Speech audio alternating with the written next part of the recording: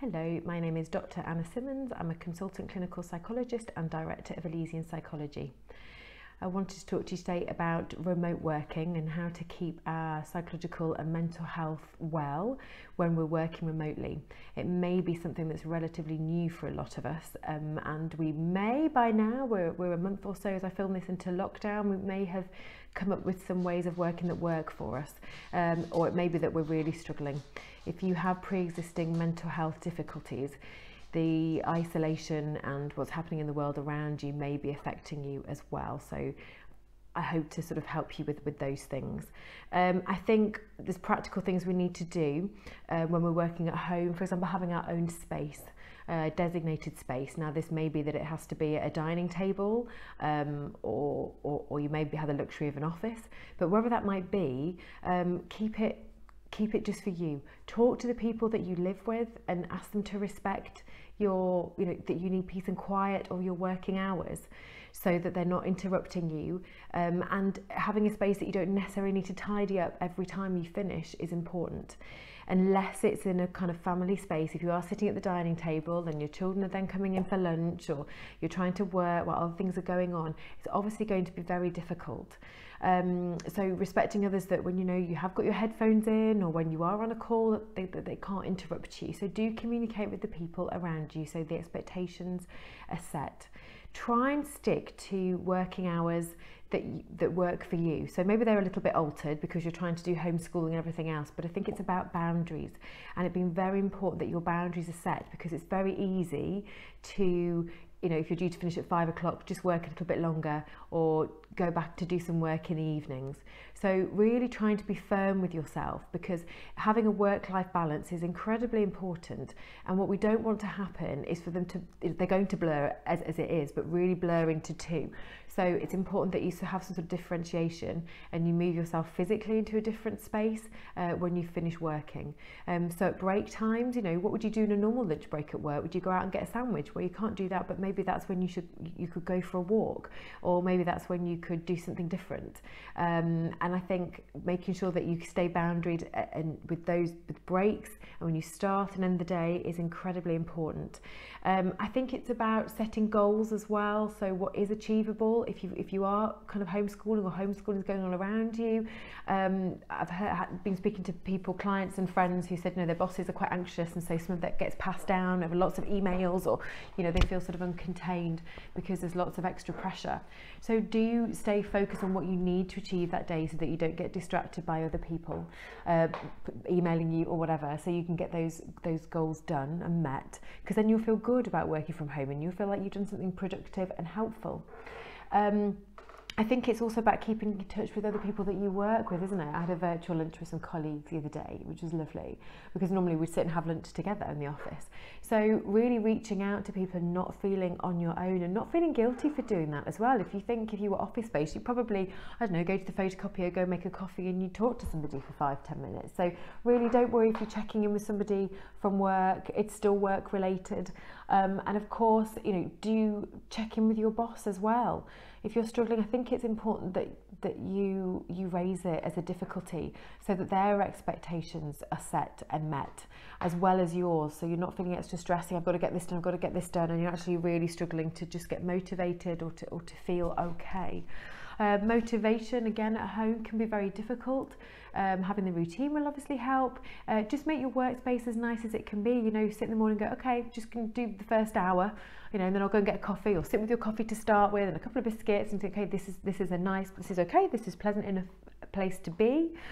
Keep focused on how good you'll feel when you've done the work afterwards as well. That's really important. You'll feel like a sense of reward, because it may be that your job has changed, or you're having to do it very differently, and you still need to feel that you've got job satisfaction, that you're doing a good job.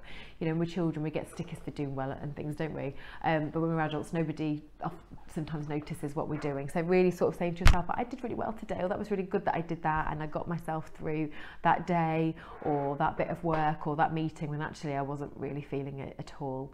I think if you have a pre-existing mental health issue, please be aware of your triggers. You probably know your triggers of things that set your mental health into a difficult place, and so being sensitive and aware of those, again communicating that to the boss or whoever you feel comfortable in the workplace, and just knowing that, you know, prevention is so much better than cure with mental health. So please don't, if you're struggling, a lot of people are in a bit of an existential crisis as it is, trying to work in this way and with what's going on in the external world. So really trying to not let things build up. Do communicate, seek the support from somebody like me, or if you have some staff support or from friends. Don't let things build up. Please don't keep going and going and going and going and going and think, well, this is normal, this is just how it is. No, it doesn't have to be like this. Please seek some support so that your mental health doesn't significantly deteriorate. You know, or even that would be the similar case to the burnout as well, for people working too hard. Don't let yourself get to a point where you're really struggling because of things that maybe you could have reached out for or done differently before. I think managers' expectations have to be different at the moment. I certainly talked to my boss when this all happened. I work at university 2 days a week, and just said, can I split my work across the days for the next couple of weeks just till I get the children sorted with homeschooling and various other things? And he was like, yeah, absolutely. And I just felt a sense of relief at that. I thought, okay, good. Like, I've got some flexibility, and the expectations of people around me will be very different as well. So think about what it is you need to make this doable, and then reach out and see if that is possible. Yeah, don't be on your own on any level. We are physically isolated, but we don't have to be socially isolated, really. We can reach out to our colleagues and our friends as well. And being really strict with yourself, you know, do turn the laptop off and put it away at 5 o'clock or whatever time you work till. And, you know, sometimes it's very tempting, isn't it, to just go on and check that last email and kind of go, oh, I've got, you know, or just to think I've got to do that one last thing, and you do that before you know it, you've done then like 5 other tasks and an hour has gone. So almost kind of maybe writing them down on a post-it note or on your phone or something, thinking, right, first thing tomorrow I'm going to address these things, and these are these must remember to contact that person, but not maybe going onto your email system or your laptop to do that. If you previously had emails on your phone, maybe it's the time to take them off and just say, right, but when I'm back online at 9 o'clock, I will deal with those then. But actually sitting at 7 o'clock at night when I'm just relaxing isn't the time that I want to be. You might automatically go to check those things. So we have to be a little bit more self-disciplined, don't we? Move your body physically around as well at break times. Try and get out the house. It does help, doesn't it? Luckily the weather has been nice, but even if it's not nice, just get your coat on and go, and just, even if it's just 10 minutes, it will change your thoughts. If you're feeling a bit overwhelmed, or, you know, at any point if you think, oh, my thoughts are very intense, I'm really feeling stressed here, go outside, just stand in the garden with a cup of tea for 5 minutes. We have to, when there's something, I was reading an article, the British Psychological Society, I think it was them, had contributed to today, and it was about Zoom fatigue. But actually I think we can extend that to kind of video online remote fatigue, can't we? Because it's very intense when we work in this way. I certainly do all my therapy sessions now and all my meetings over video, and you have to work a little bit harder to connect with people. It's also very intense kind of looking at the screen as well all the time. Some people find it very hard seeing themselves as well, so we're maybe not as aware of ourselves usually, but seeing ourselves in the top hand corner of the screen, the research would say people are finding that particularly difficult, and that can exacerbate sort of stress and anxiety and this kind of fatigue, because your thoughts are going all the time. Don't look okay, is this all right?